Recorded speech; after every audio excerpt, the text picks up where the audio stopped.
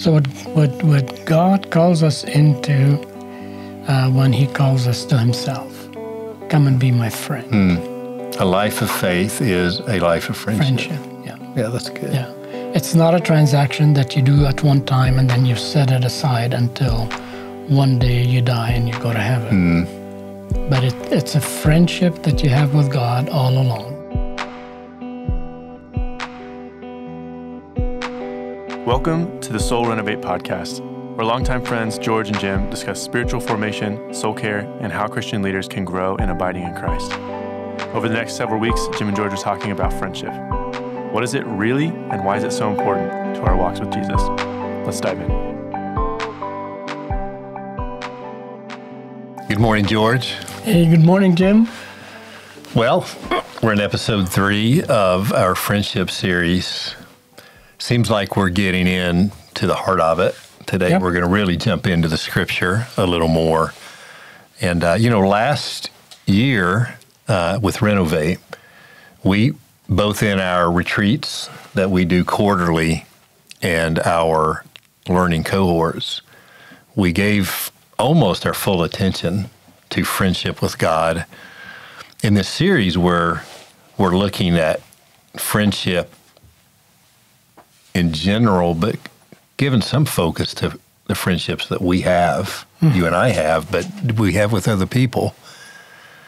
But we're not going to shy away from wading into our friendship with God as well. That's right. So we'll go in both directions. That's right, yeah. There's so much overlap.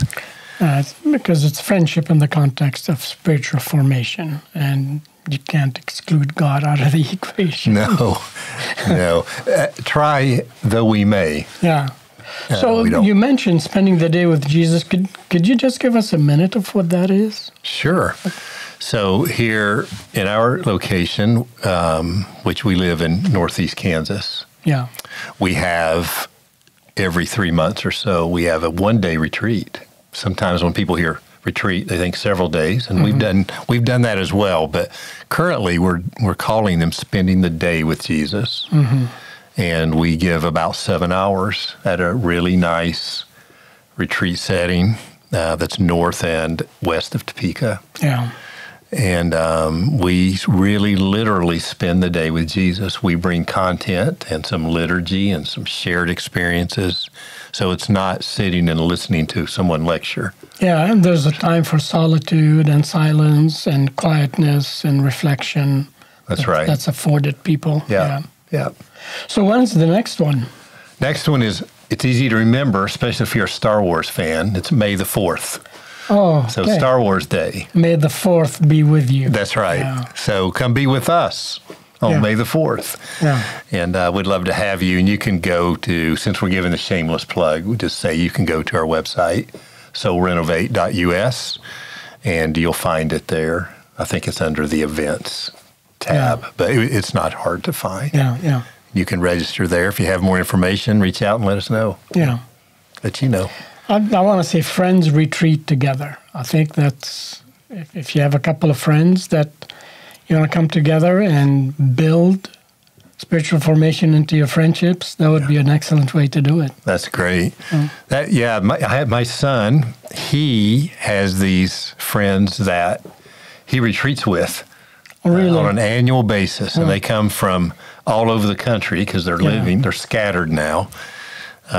He graduated college maybe a dozen years or so ago, and they come from wherever. They agree on a meeting place and spend 3 or 4 days. And so I think retreat. That's a great practice. Like it becomes like a pilgrimage. I remember John Ortberg talking about that on his podcast, Become New. He has several, at least one group, but I think he's got more that he retreats with on a yearly basis. And I think it's a great practice. My son's friends, they call themselves the Guard. They have a name for it, and it's really important for each of them. So friendship, we're going to go on this journey together, continuing it. And as we've now gotten into this, it's something I'm thinking about more and more, not just thinking about in terms of getting ready for the next conversation, but just personal reflection. And I'm not going to get into all that now. Maybe share that along the way, some of those reflections. Yeah. But it's already been really helpful, and it's helping me understand my own journey in friendship more. And the conversations that I'm hearing, Jim, are really alarming to me in that for a lot of adults, many adults, and we can throw in statistics here, but they say most statistics are made up on the spot, and it's probably true. I just can't remember the numbers, but many adults do not have a deep friendship with another person. Yeah. And that statistic, that reality, that fact, has doubled and quadrupled over the last few years. Wow. So I think I would say there's a crisis of friendship. Yeah. In the church, in society in general, but in the church as well, there's a crisis of friendship. And I think one of our missions at Renovate is to make friendship the normal way of doing relationships with other people in the church and in life. That's so good. Yeah. Yeah. That's so good. I think I've noted that in a lot of my conversations, a lot of times what people interpret from their life as the good old days, those days were often characterized by being richer in friendships than they are currently. Yeah, yeah. It's a meaningful component for them. So there's so much we can learn about ourselves, about God and others through this journey, and that's what we want to invite. Unfortunately, we have several examples in the scriptures that point us in that direction. Yeah, we do. And we're going to look at a big one today. So we're going to look through the life of a man that, if you're even vaguely familiar with the scriptures, you probably have heard of Abraham. Yeah, yeah. And so, George, you asked me to read the kind of the narrative of Abraham in the Old Testament, which begins in the 12th chapter of Genesis, very first book, and then goes along all the way technically to the end of chapter 25. So there's 12 or 13 or however many chapters that is given to the story of Abraham. Yeah, that's a lot of space. It's a lot of space. So my first reading of it, I sat down and read it at once, because I wanted to get a feel for the entire story. And to be honest with you, George, I was trying to read it without trying to read anything into it. I would not say friendship is what immediately jumped out at me. There were some themes that seemed evident, but I wasn't necessarily thinking about friendship that much as I was reading it, trying to read it with a blank slate. So I have a question for you, and why Abraham? What caused you to? You're the one that brought Abraham into this story. So, why did you think about Abraham? Well, there's 3 passages in the Bible where Abraham is called a friend of God, and that is not said of anyone else until you get to the New Testament, where Jesus now normalizes friend of God kind of language. But in 2 Chronicles, let's see, 2 Chronicles 20 and verse 7, and these are people that are writing about their history, and they're remembering God, they're remembering their ancestors, and they're giving a title to Abraham. You want to read that? I'm there. Yep. 2 Chronicles 20, verse 7. I imagine this is Jehoshaphat talking, actually. He says, "Our God you drove, so he's speaking to God, evidently, you drove out the inhabitants of this land before your people Israel and gave it as a permanent possession to the descendants of your friend Abraham. Yeah. I wonder, why did he feel compelled to add that phrase, your friend. That description, your friend Abraham. He could have said, our ancestor Abraham. He could have said any number of ways, said it many ways, but somehow he wanted to bring and give us a picture that Abraham was a friend of God. Now the question is, and we're going to read a couple more, the question is, on what basis did Jehoshaphat describe Abraham as a friend of God? Like, what was he reading? What was he remembering? What's the story of Abraham that he says, that must be a story of friendship? Interesting. Because you said at the beginning, it doesn't strike you as a story of friendship. No. Well, it is and it isn't. It's a story of God making a covenant with Abraham and all of that stuff.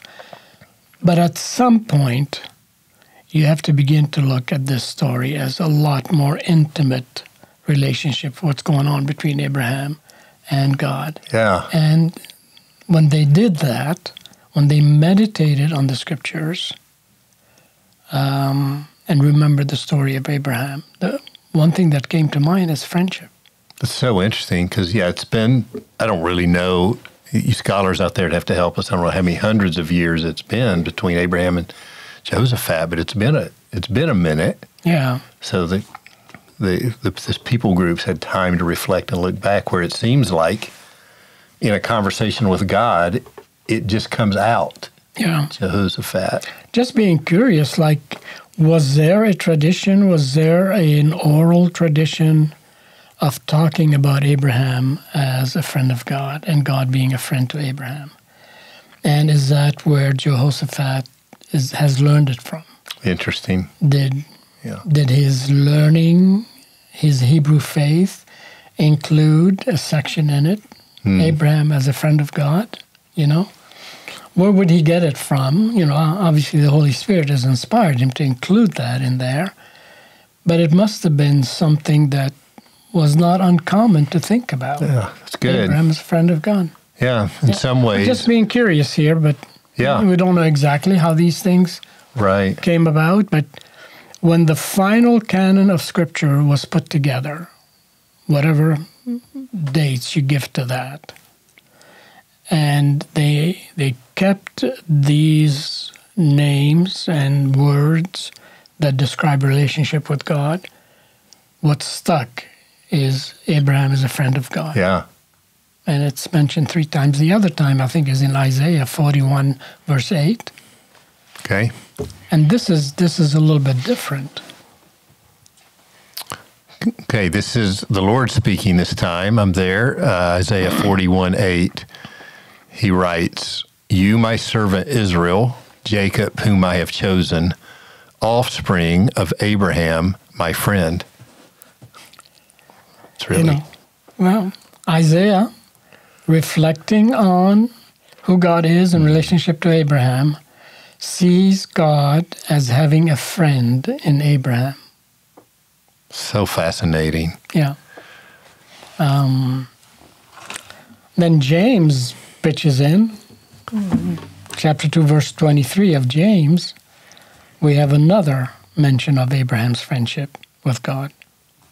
Okay, so the context here is in James chapter 2, he's writing about faith and works going together. And then in verse 23, he comments, "And the scripture was fulfilled that says, now Abraham believed God, and it was counted to him for righteousness, and he was called God's friend." Yeah. It's interesting to me how familiar I am with the first part of that verse. He believed God and was counted as righteousness. Mm-hmm. And I know that's a quote from Genesis 15. Yeah. But I'm not as familiar with the last part of that. Mm-hmm. And he was called God's friend. Yeah, yeah.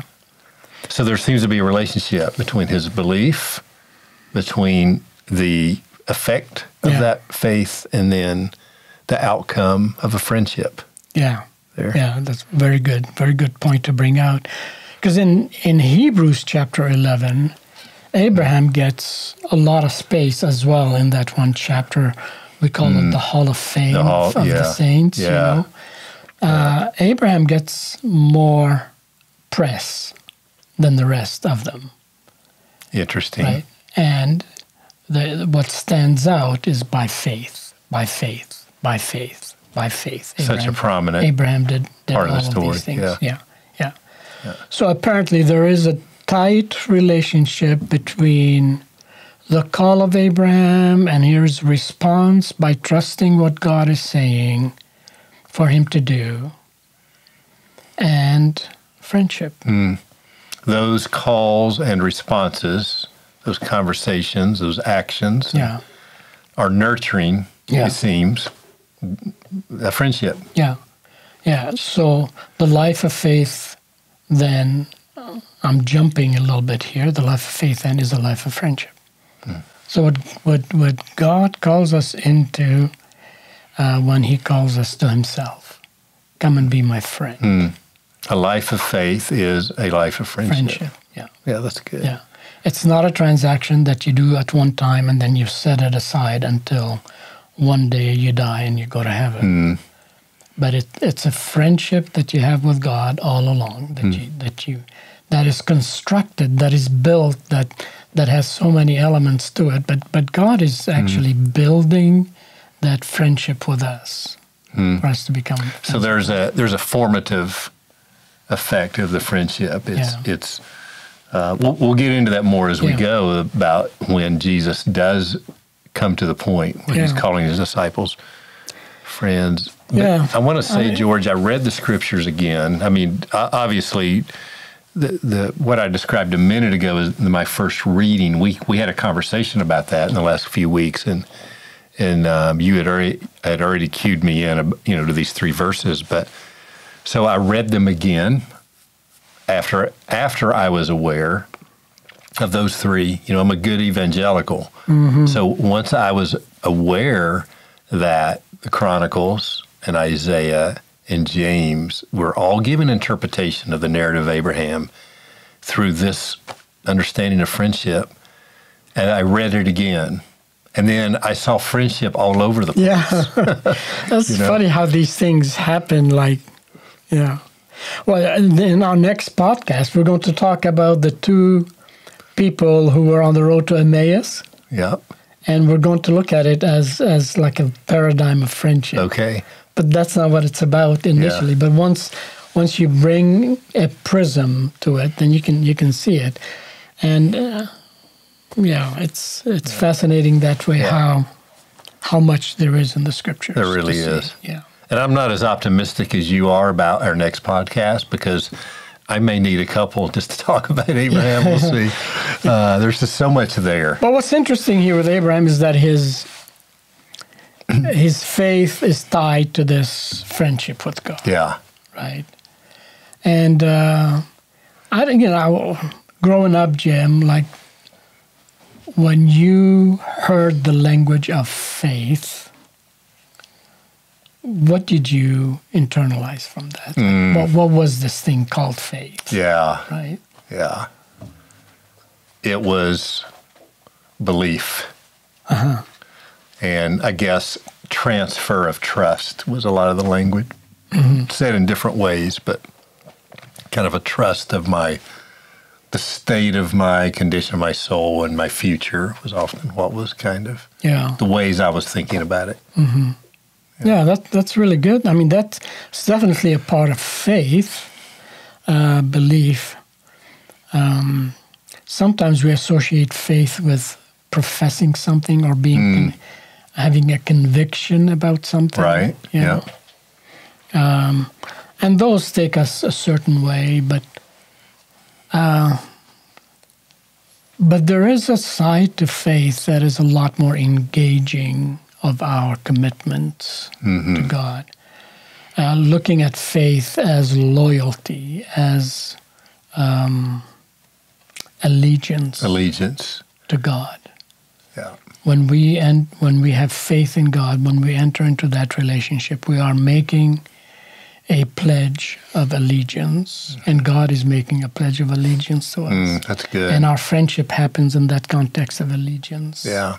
You mentioned an author the other day, Matthew Bates. Yeah, Matthew Bates has actually written a book on this where he calls salvific faith, and he shows from the language of scriptures, and he does an excellent job on that, where the word faith actually needs to be translated allegiance. And Abraham committed to become allegiant to God, and that was to him a beautiful and a good thing and the right way to live with God, to make God his sole allegiant king. Yeah. So there you go, George's amplified version. Yeah. That's and good. Abraham believed God, Yeah. and it was accounted to him as righteousness. That's good. Yeah. Yeah, we'll put that book title on the show notes too, if you guys want to know more about that. I mean, what's interesting about faith is that we often think of it as happening inside your head. Right. It's a belief. It's things you have learned that you have come to believe to be true. But whether you live that way or not is not necessarily tied to faith, right? Mm-hmm. You can believe a lot of things, and if you don't live them, you still have faith. Right. We think. Yeah. Right? But that's not how Jesus saw faith. Like, there is a passage in the New Testament in Mark chapter 2, verses 1 to 12. I mean, the scene is very, very imaginative, if you want to see it in your mind's eye, where 4 friends, Yeah. 4 people, I want to call them friends because that's where my mind goes automatically. Like, they're picking up a guy on the side of the street somewhere who is totally paralyzed. He's spent much of his life on a mat, probably begging. And they bring this person, this man, to where they discovered Jesus was going to be that night. And there's lots of people there. The room is crowded, inside and outside. So they decide that they'd go up on the roof and dig the roof up and dangle this man in front of Jesus. Evidently, there's no homeowners association at the time. No. Yeah. I often wonder, like, who reconstructed the house? Yeah. You know? I have a few neighbors that would have something to say about. Yeah, they would. Yeah. Yeah. I think Jesus had more work to do the following day, you know, putting that home back together. Yeah. But so they did all this work, bring their friend from a distance. They came in last. They take him up to the roof, and you have to wonder, like, how do you take a lame person up to a flat roof when the stairs are basically this big? Wow, around? really narrow. Yeah. They may have tied them up with their belt ropes and got him up there. Yeah. And then they started taking the roof off. And then they would have probably lied down on the roof, tied the ropes around the edges of the mat, and then dangled him in front of Jesus. Took a little time and effort. Yeah, it's a feat of engineering. Yeah. Like, Mordecai, you're going too fast. Slow down. You know, I'm not quite there yet. I'm not as strong as you are. Yeah. But they bring him down to Jesus. And then when Jesus, it says, when he saw their faith.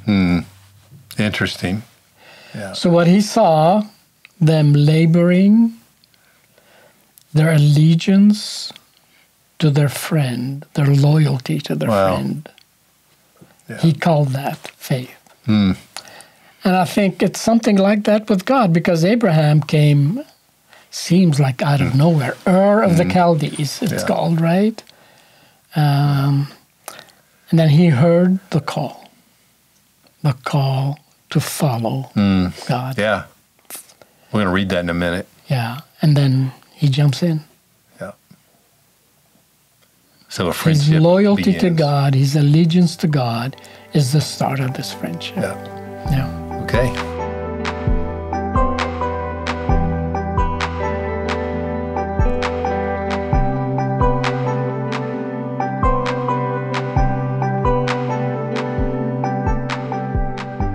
So that's a great story from Mark 2. We'll put the reference on the show notes as well. So I think what we're going to do here, George, as we get started, is we're going to travel through Genesis 12 to 25. We're not going to read it all. In fact, we probably won't read very much of it. Yeah. But we will read a little here and there that'll help guide us. But we'll try to travel with it in such a way when we see friendship. We'll try to call that out. Yeah.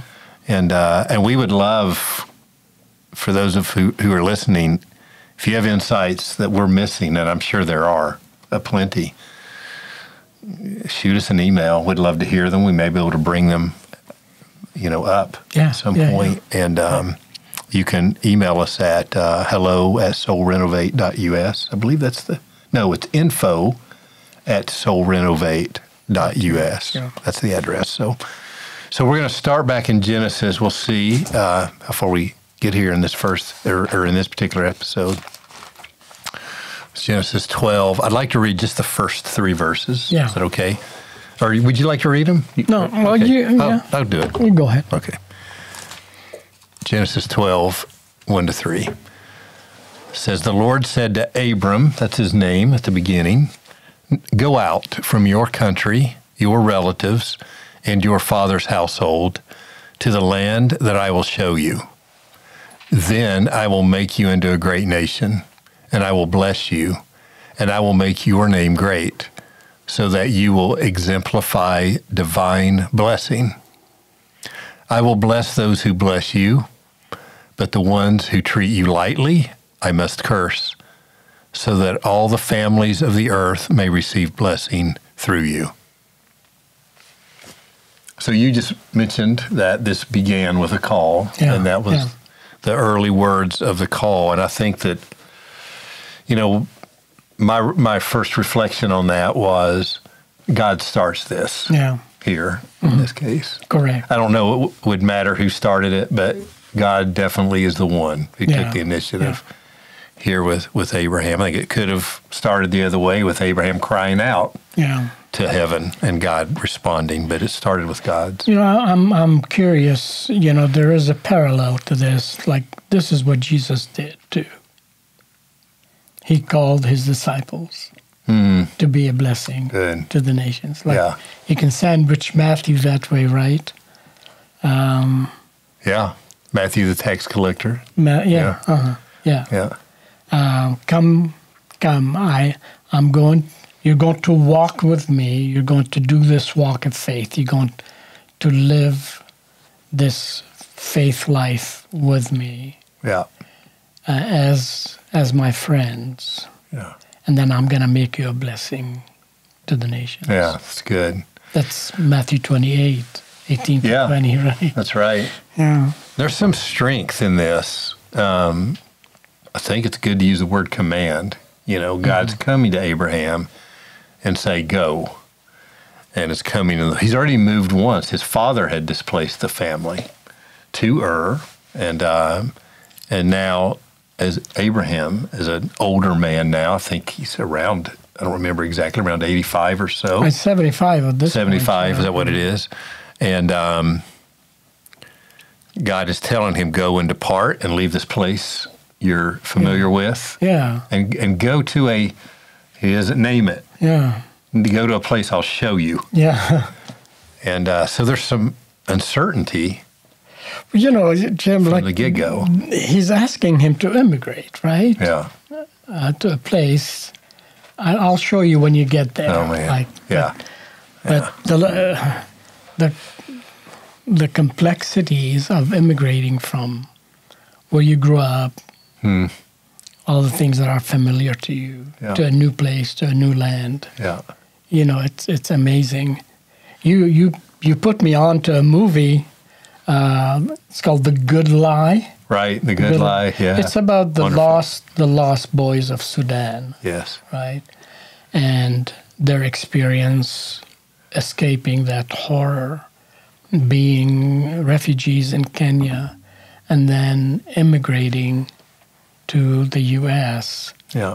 And what that immigrant life looks like, feels like. So I think Abraham is going to a place where there's a new language. There are new traditions. There are new ways of doing business. He's going to an established area where life is happening, the culture is happening, and he's going to learn all of that. Yeah. So he needs God to walk with him. Yeah. And the promise that God made to him is so sustaining to him. Well, we'll get into that. That's good. So sustaining. Yeah. So, George, you've done this. You immigrated. I immigrated. Yeah. I immigrated in 1969. Like, this is an age ago. Yeah. Most of my life has now been lived not in my country of birth, Lebanon. I was 19. Yeah, 19. I'm 75 now, so like this is 56 years later.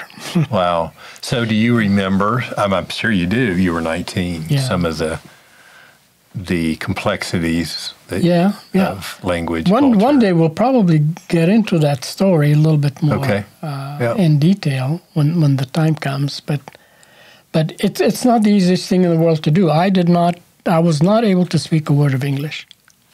Yeah. Honestly, I could not. We used to listen to English television from America, and The Untouchables was one of the first shows I remember. Yeah. So kind of my ears got attuned to English that way, but like I would pronounce words like businessman as businessman, because that's how I thought the language was built. You know, like you've got these vowels and an I is an I, so it's businessman. Makes sense to me. So you have to, the language, the culture. I remember first apple I crunched into in the West. I thought I was eating straw. Like, so what is this? Like, it didn't taste anything like an apple I grew up with. Okay. But anyway, those are. Okay, so just to show you that, you know, it's not the easiest thing in the world to do. Like he's leaving home, he's leaving traditions, and he's saying to God, you're going to make me a people that people are going to want to be with me. And I'm supposed to be a blessing. Like, this is not a transaction that's happening here. God is calling him to something really intimate. Really, it becomes the common thing between them. Say a little bit more about transaction. You said this is not a transaction. Yeah. I mean, he is making a covenant with Abraham. And a covenant where he's promising faithfulness to the very end. And Abraham is receiving this as a promise. That's really good, because I think it's my tendency to think of covenant sort of like a contract. But already as I'm reflecting on the passage we just read, what God is saying to him, normally when you sign a contract with someone, you don't say, I will bless you. You know, there's just not that level of intimacy in the contract. It's more, you fulfill your duty and I'll fulfill mine. You know? No, the call is, I will bless you. I will be what you need. I will be walking with you. I will tell you things that the world needs to know, but I will tell you things about yourself, and I will teach you things about yourself. You're going to discover a lot of things in this walk with me. So I see it as a call to something much bigger, but at least at the at the relationship level between Abraham and God, it's a call to friendship. Yeah. You can see the seed of it when you think about it that way. It's not that hard. I mean, we're still asking the question, on what basis did the chroniclers and Isaiah and James call this a friendship? Yeah, that's right. So the call must have been initially a call to friendship. Mm-hmm. When they describe Abraham as a friend of God, that's... Yeah. We have to look at it in that way. Yeah, and we hear the strength in the call. We hear that we both hear the call to obedience, go. Yeah. But we also hear the promise, of commitment to Him. So when you think about this, for lack of a better way, dance that's here between obedience and blessing. Yeah. It's really hard to stay in a contractual way of understanding that very long. True, yeah. It's not a friendship of equals, obviously. No, yeah, that's right. But we have friendships that are not friendships of equal. Mm-hmm. Not our friendship necessarily. But unless we're playing table tennis. Trust me, we've never played table tennis, nor do I plan to play you anytime soon. Yeah, but yeah. So there is a call to obedience in this friendship, and it is for the benefit of the vision and mission of God in the world. Yeah. But it's also for our own benefit. Yeah, that's good. As personal friends of God. Right?